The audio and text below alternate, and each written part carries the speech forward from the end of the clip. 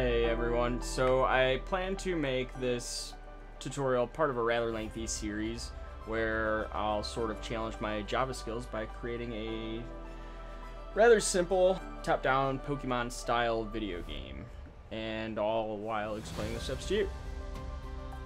So in part one of this series you'll learn the basic steps of any top-down game, really, creating your levels. So I will walk you through the tools needed and where to find them, and then show you what I've learned so far. So for this video we'll be using a pretty straightforward software compared to some of the tools we will be using later on down the road. The software in this video is called Tiled. It's a 2D level editor used to develop the assets used in your game. There's a whole bunch of different ways to create your levels or maps, but I really enjoy the pixel / Minecraft block style editor that Tiled gives you.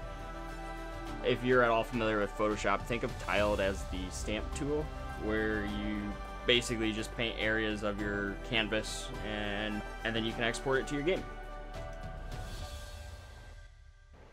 Alright, so the first thing you're gonna need is, of course, the Tiled application. You can download it from the link shown here in the video, or you can get it down below in the description.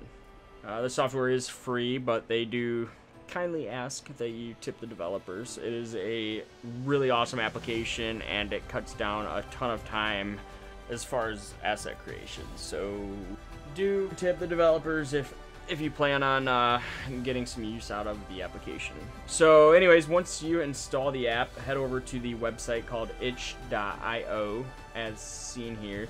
It's a huge collection of open source video game assets, and you can actually filter them by video game style, if you will. So in the filter column you can actually click top down, and it will only give you top down assets, and that's what we're looking for. So browse through the various assets there on that website, but do make sure that you ultimately choose a 32 by 32 design. Otherwise, you'll have to tinker with the Tiled settings a little bit, but more on that later. Once you do get the Tiled software installed, the first thing you're going to want to do is create a new project. I did go ahead and make a new directory or a folder to save the project in. That way we can keep all of those assets we downloaded from itch.io in the same spot. Alright, once you have that new project saved, go ahead and leave all the map settings the same. We're not going to go into those too much. You make the map size as large or as small as you want. Remember, for a top-down game, the player's typically zoomed way in, so you don't need to get too crazy with it. Then, as I said previously, the tile size on the right is going to be very important here. You're going to want to make sure that this actually matches the game assets you went with from itch.io. The default is usually 32 by 32, depending on how detailed you want to get. But go ahead and click OK when you get that done, and now we can load those game assets. So over on the right, you'll click the new tile set button there to do just that.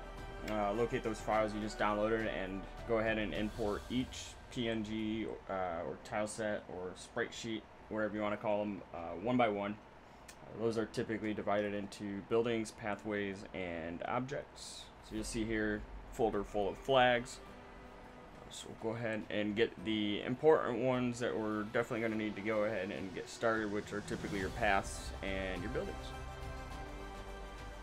Alright, and now we can go ahead and actually begin designing that level. I know we ran through those steps rather quickly, so do let me know in the comments down below if you have any questions or you get stuck along the way. So this next part is where you can get a little creative. On the top right column there of the Tiled application, you'll see the Layers tab. I like to start with those base layers, past roadways, buildings, trees, objects, respectively, and then add or adjust, move your layers accordingly as you go. Quick tip is, do remember to always switch back to the correct layer when changing the tile. And when I say tile, I'm just referring to a single 1x1 pixel. That's just our basic clone stamper tool, if you will. And then you can select the paint bucket or marquee tool up there in the title or menu bar, so you can paint the whole area rather quickly.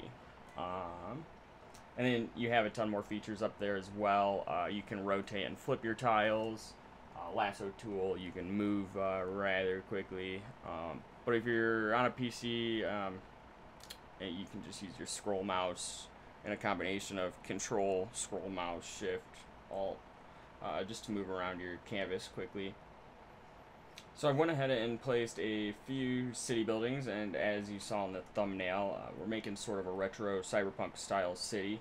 So buildings are a must-have. We can change up the structure of those buildings too, just by changing the height and add or removing a floor or two. No doors yet, since our player will interact with buildings. Well, the buildings we want the player to go into, we probably will want to either make a new layer or add our doors onto our objects layer once we get to that point. So now roads and pathways, or you can start with roads or pathways, whichever you prefer. And again, I'm just slightly mixing up these road tile pieces to sort of mix up the overall look and feel of the level and add some depth to it. And to rotate those roadway tiles that you just saw, that's our rotate tool. As I mentioned before, Z or Shift Z.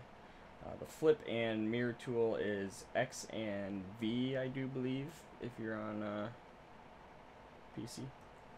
And now let's add some more paths, some more buildings on the other side of that road. And I think what I will do is switch over to a time lapse for the remainder of this video, as the rest of it's just pretty much my imagination.